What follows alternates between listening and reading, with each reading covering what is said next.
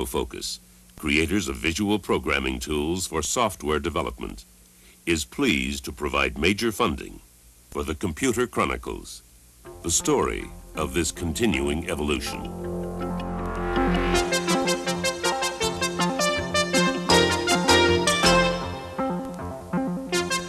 Welcome to the Computer Chronicles. I'm Stuart Chaffee, and this is Gary Kildall. Monsieur Kildall, est-ce que je peux avoir $1? You got me on that one. What I was asking you was, would you lend me $1?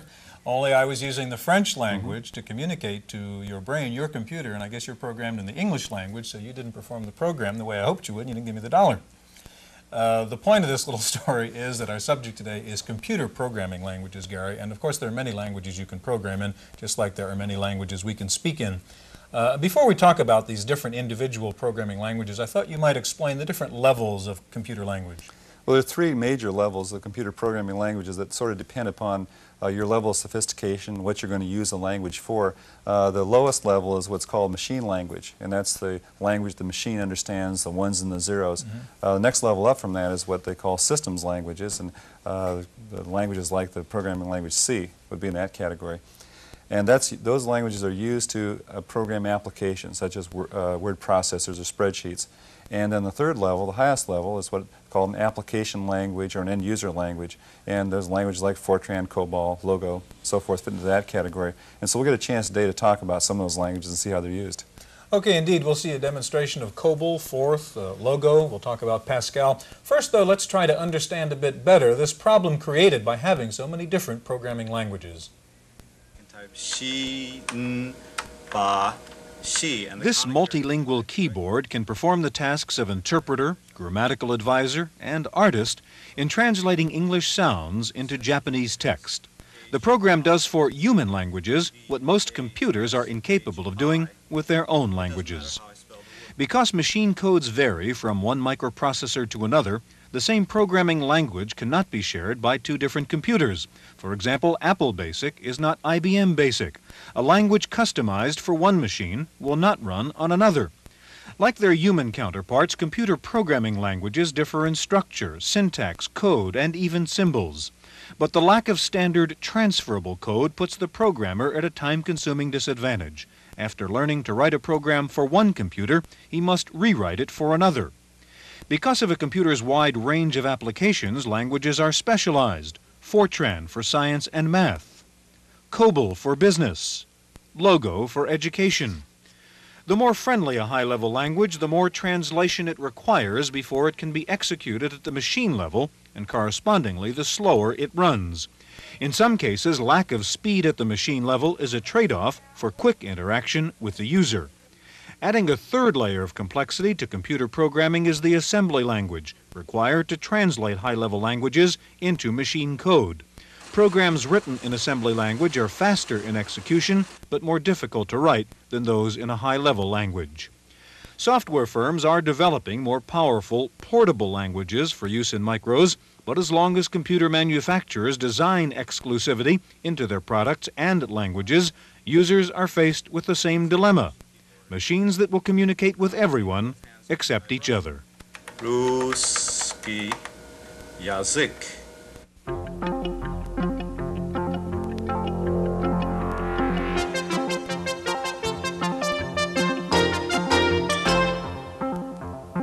Our guests today are Paul O'Grady. Paul is Executive Vice President for Strategic Development at Microfocus, and Paul works with COBOL. And next to Paul, Dave Eisenberg, a Senior Engineer and Software Developer with Apple Computers, and Dave works with Pascal. Gary. You know, Stuart, there's been a lot of languages around for several years that are sort of considered traditional languages, like PL1, Fortran, COBOL is a good example of that. And one of the difficulties in the small computer industry is trying to bring those down into really usable languages. Nowadays people expect a lot more interaction in the way they deal with computer systems, and I know that Microfocus has been working on COBOL, trying to make that more of a personal orientation. So what have you done? Well, we see ourselves, Gary, as in the business of exploding myths about COBOL. The mainframe people have myths about it, that it can't run on this kind of equipment, and the microcomputer people have myths about it in the sense that they just don't like the language at all, a lot of people. What we try to do is we try to differentiate between the environment and the language itself. And the environment in the past for COBOL has been the mainframe environment. We believe that that is what has led to much dissatisfaction in that environment. What we've done here, though, with Personal COBOL, which is one of our latest products, is show what we believe is the kind of thing that can be done and which is very appealing on this kind of equipment. I've already put us into Personal COBOL. Personal COBOL is a combination of an editor, a forms generator, a checker, syntax checker, and the ability to run programs. In this case, I'm going to go straight into the forms part, and I've already created a form for us. Now, this is a form that you created by drawing the lines in and so forth. Yes. To begin with. Everything that you see on this screen here was created by directly keying in the lines, the text, the X's, the square brackets, the whole thing. And I did it in approximately 5 minutes or so before the program started. What I'm going to do now is to start to generate the COBOL for this, because another of the businesses that Micro Focus sees itself as being in is trying to redefine the term programming. And programming for us is simply generating code in whatever way possible, the most effective way possible. In this case, we're going to generate all of the code for this screen automatically. That I'll do now. We also wrote this program so that people who have finger trouble like me never really crash the program. I hope to prove that. I'm going to create a complete program, an index program.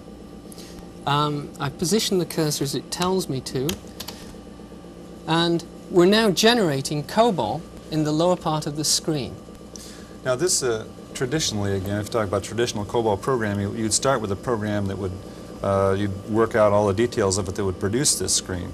Is that Yes. correct? Now, in this case, what you've done is you've manually made the screen up by moving the cursor around, and it's doing the inverse. It's actually producing the program instead. That is right? correct, yes, and we've already produced it. We've produced the COBOL for that.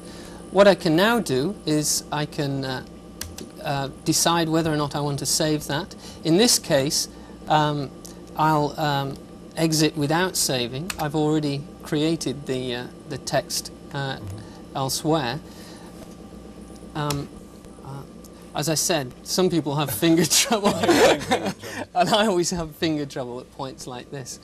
Paul, you mentioned that some programmers have not liked COBOL in the past. Why is that? What is it about it that created a problem?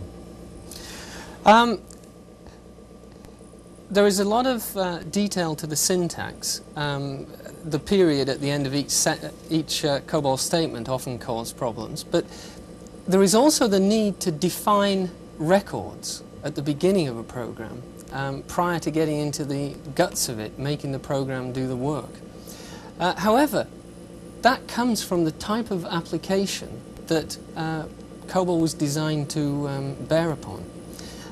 Those are typically data handling applications, file manipulating applications, and for that kind of application it is necessary to create the records to start with. And in what you worked with here, though, is again a program generation concept. Now, if you talk about forms, you put up forms ahead of time and then you generate a COBOL program. Can you also do that for data structures for accessing files, or is this something that would come up in the future? In terms of the data structures, they're already built into the index sequential file mechanism of the COBOL, and we adhere to the COBOL standard. But yes, in the future one can conceive of the ability to input the data structure directly into the program prior to generating it. Dave, you work primarily with Pascal, and tell us about Pascal and why you like it. What are its special features? One of the nicer things about Pascal is its power of expression in terms of, for a small amount of text on the screen, which is, given the right programmer, awfully readable, you can get a lot of power out of it. It allows you to express an algorithm, a method for doing a computation or some process, the way you think about it instead of having to force it into some other mold. And that's one of the advantages of COBOL for business applications. It was it's built for that, such that you can think in terms of a business or record problem and do it that way. Pascal is similar, but pretty much for more general purpose applications. Pascal had several years ago a lot of interest in terms of using it as a systems language, and it was sort of touted as the all-purpose language for doing everything. What happened? Why did that not really take place? Pascal was first designed as a language for teaching about computing and computer science, and even its inventor admitted, Nicolas Wirth, admitted that that was what it was for. And he's been at work lately on something called Modula, which is designed to take over from Pascal in terms of the systems area, which lets you get closer to the machine level, but still, again, have the power of expression that Pascal has. Paul, in coming up with something like personal COBOL we think of as you say, a mainframe, big corporation environment type language. What kind of use, what kind of application do you see with something like personal COBOL? Well, we see not just the classic business data processing applications, we see personal applications such as diary application, personal filing applications, and we also see office automation applications all being applicable to COBOL. They all require data handling and file maintenance, which COBOL was originally designed for. I think it's also important to think of COBOL as being a system implementer's language. That is, it's not the kind of a language that you really promote as, say, an end-user language. Is that correct? I would agree with that, certainly. More to the kind of an individual who is going to go out and write some extensive programs and then go off and sell those programs. And so there's a whole layer of programming languages that fit in that category that maybe an end user might not even want to consider, at least until they've had some experience with programming languages. Yes, I agree. I think none of the standard, the normally accepted programming languages are applicable for end users at this point, personally. Not even BASIC. Okay, well, our third guest is going to talk to us about Forth, and that's coming up in just a moment.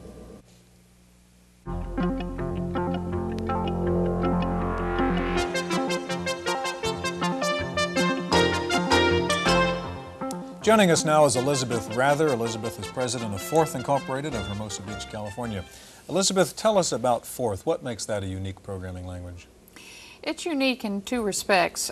First, it is the only language that I'm aware of that was designed from first principles to run in a small computer, doing interactive software development for real-time applications. The second area that it's unique relates to Gary's remark early in the program when he mentioned the three levels of programming, and Forth incorporates all of them. You can work right down at the machine code level when you need to. You can do system programming in Forth. In fact, the operating system that we're running on here was all written in Forth. And you can do very high-level kinds of things, very high-level application-oriented programming. For example, we have here a graphics program that is loaded, and I have a list of a large number of demo programs that I could run here. I'm going to try one of them called Logos, which draws, it's not related to the language logo, it draws our company's logo, which is a little bit chauvinistic, but the principal thing that this is illustrating, this is a rather complex figure here, and we're doing area fill, which is a fairly sophisticated graphics technique, and it's doing it very fast and very well. It's now got everything all white except for what was concealed in the little spots there, and eventually we'll be able to make even the little spots go away. But there are high-level words that put together this entire process, and I can show you some of them. I can say, was that entirely done in Forth? As far as was it any assembly language involved in that area fill, or was that entirely done in Forth? No, there is some assembly language. So it's a mixture of those two in yes, Forth. And you put in as much assembly language as you need, either to control hardware directly or to make things run fast. And you notice this is a very fast program. But you have the high-level version. I can say locate logos, locate fill, for example. This is the area fill routine, which is written in code, because area fill is something that needs to run very, very fast. So you have assembly language code here, and then we have some other words called dark and light, So that part of are this what is we call assembly high language. level. Part of this is assembly language you're showing us. Part of this is fourth in a fourth statement. Is that true? Yes, that's right. The word dark, for example, that I'm highlighting here, makes the screen go dark, like that. And it simply picks up the color and blackens the screen and then resets what the previous color was so that when you draw something again, you'll draw it in whatever color it was. And So what we're seeing right here with the very highlighted, high-level things. the highlighted line itself is fourth in this case. Yes, that's right. Gary, your company, Digital Research, has Logo out now. I just happen to have a disc with me. And maybe you could load up Logo for a minute and show us how Logo give me some help over there with compares to these other languages. Dave, while we're waiting for Logo to boot up there, let me ask you, are there always going to be all these different languages, or are they going to merge into a smaller number? Well, it would be nice to have an ideal language, but I don't think it'll ever really happen. Mostly because, well, for example, COBOL, which we saw earlier, is designed and used primarily for business applications. Forth is designed for real-time applications. Logo is designed for education, teaching people to program. And, well, when you discuss languages, it almost becomes a religious argument. But really, a language is just a tool, and it's like arguing, well, which is better, a hammer or a screwdriver? And you tell me what you want to do with it, and then I'll tell you which one's better. I think that's probably the most important point about languages, is that if you use the right one for the right application, then it's the most effective thing you can do. Logo is like a lot of different interpreted languages. It gives you an immediate feedback to the work that you're doing. And what I'll do here, I'm just going to make this screen into a split screen. And I'll show you what I mean by the immediate interaction. For example, if I type forward 30, then you see the pointer, or the turtle as it's called, moved in a direction. Now that's immediate feedback to what you typed in. Now a lot of programming languages like Fortran or let's say many Pascal versions are what they call compiled languages, and you don't get immediate feedback. You have to go through an edit step and a compile step and maybe even linkage editing. And that requires a lot of abstraction, a lot of thinking about what you're doing.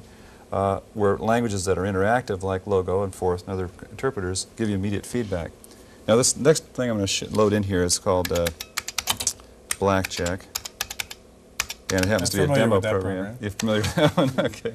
Now the reason I'm loading this one, this happens to be an example of how you use turtle graphics or graphics to draw pictures.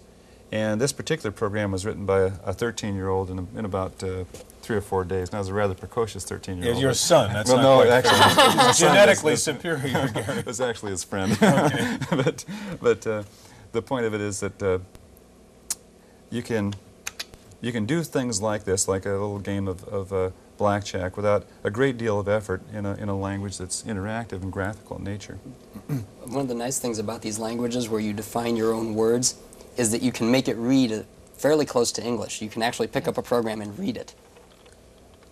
Gary, while you're playing blackjack there, most new computer users get exposed to BASIC as their kind of language, and we haven't really talked about that yet. You're showing how easy it is to do a game like this in Logo. How is it better than BASIC? What are the problems in BASIC as a programming language? Well, BASIC is historically came from Fortran. It has a lot of the original problems of Fortran. Fortran is one of the, in fact, may have been the very first, I guess, high-level programming language. Recognized high-level programming language, and so BASIC sort of followed that genealogy and has a scientific orientation to it, step-by-step breakdown of the problem into simple steps that sometimes not really the best way to think about the breaking a problem apart. Now, Logo came from the MIT Learning Project, where they thought about the problem solving itself, and then the language that would be an underlying language that would be good for that. So I think BASIC is it's an easy language to learn, but it has its limitations as soon as you start to do anything complicated. BASIC was designed to be learned quickly by college undergraduates doing very simple things. It wasn't designed to do either sophisticated programs, nor was it designed to grow. And I think both Forth and Logo have the capacity to grow in the sense that you can teach them new things, and there is a learning process going on in the computer or between the programmer and the computer, which is very similar to the learning process of teaching a small child to do new things. Well, I think that's interesting with Logo also is that it's sort of a bait and switch tactic in the sense that you sort of get children interested in the language because of the graphics, because they think of it as a big track that they program and runs around the floor, in this case a turtle. But behind it is a language, a Lisp, which was used, it has been used for years in artificial intelligence, and all the Lisp processing and that's a part of Lisp is also part of Logo. And so there's the Forth and Lisp share some foundations that are somewhat similar. Dave, are there any new languages on the horizon, or do we have a finite number now? The last roster of programming languages that I saw had about 700 or 800 names in it, and I don't see an end in sight. A lot of languages are designed for one specific thing. I guess you'd call them almost a toy language, except to the person who invents it. So most of them, I think, are offshoots of the main languages like Fortran, COBOL, ALGOL, or Lisp. And yeah, as long as people have ideas for things they want to do, they'll invent a new language. So it's a kind of evolutionary process, I think all of you said, where one language kind of builds on. Well, I think also it's a matter of getting started as far as learning a language. Once you've learned one language, it's not very difficult to start picking up other languages, but it seems to be a threshold to get over the very first time. So I think that's an interesting thing about learning languages, that you get started at least. Okay, well, we started and we're finished. Thank you very much for being with us, and thank you for joining us in this edition of the Computer Chronicles.